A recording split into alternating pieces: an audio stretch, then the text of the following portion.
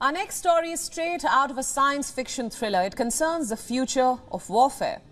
A future that will not be about bombs or bullets, but about electromagnetic energy, a type of warfare that the military forces across the globe are keen on winning even before it starts. Too bad. One country may have left them all behind. China. It has unveiled a new type of electric warfare weapon, a weapon which can launch multiple focus beams of electromagnetic waves from a single antenna.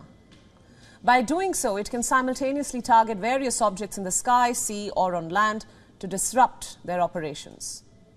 So what is this weapon? Who has invented it? And how lethal is it? Let's take these questions one at a time. To start with, a group of scientists from China has unveiled an intricate design of this weapon. The scientists in question belong to the Southeast University in Nanjing. They have published key algorithms and manufacturing methods of the weapon. The details have been published in a peer-reviewed paper in the Journal of University of Electronic Science and Technology of China. In this paper, the scientists have predicted how future warfare will undergo significant changes. Changes which will primarily be characterized by, and I'm quoting here, increasingly fierce competition between opposing sides in the electromagnetic spectrum battlefield.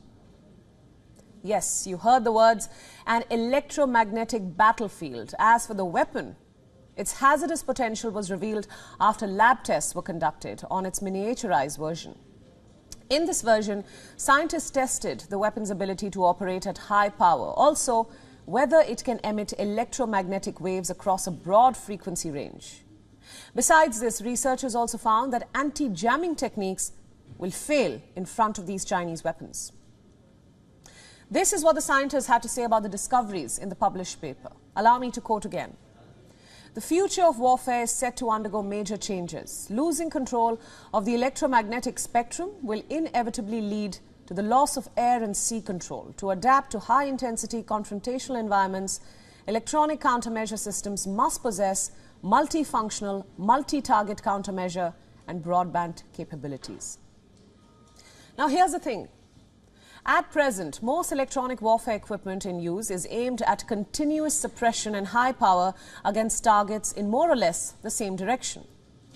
The most notable examples of these are electronic warfare pods, which were deployed on the US F-15 and F-16, or the Russian MiG-27 and MiG-29 fighter jets. But this Chinese weapon can launch focus beams in multiple directions. And that's where the difference lies.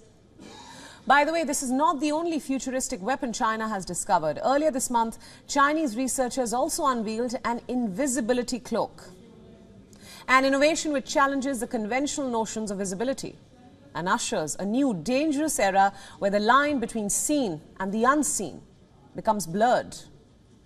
The cloak in question relies on cutting-edge materials designed to manipulate light and offer a tangible solution to achieving optical invisibility.